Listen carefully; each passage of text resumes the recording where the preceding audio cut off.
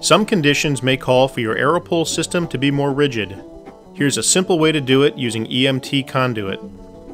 EMT Conduit is thin-wall steel tubing available at many hardware stores. Add a 5-foot length of 3/4 inch EMT conduit when making arches with more than 7 poles or for columns with 3 or 4 poles. Install the AeroPole onto the base plate's steel pin, then slide the 5-foot long section of EMT conduit over the AeroPole. Slide the EMT all the way down so it rests on the washer. Add a wrap of gaff tape to the top of the EMT to keep it from sliding up the AeroPole.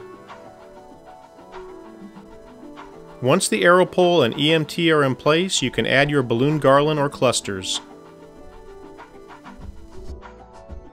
Make sure the ends of your EMT have no sharp edges inside or out that can damage the AeroPole. EMT that is shorter or longer than 5 feet can lead to failure by putting undue force on the AeroPole tube. Always double up the base plates or add extra weight to ensure a stable footing.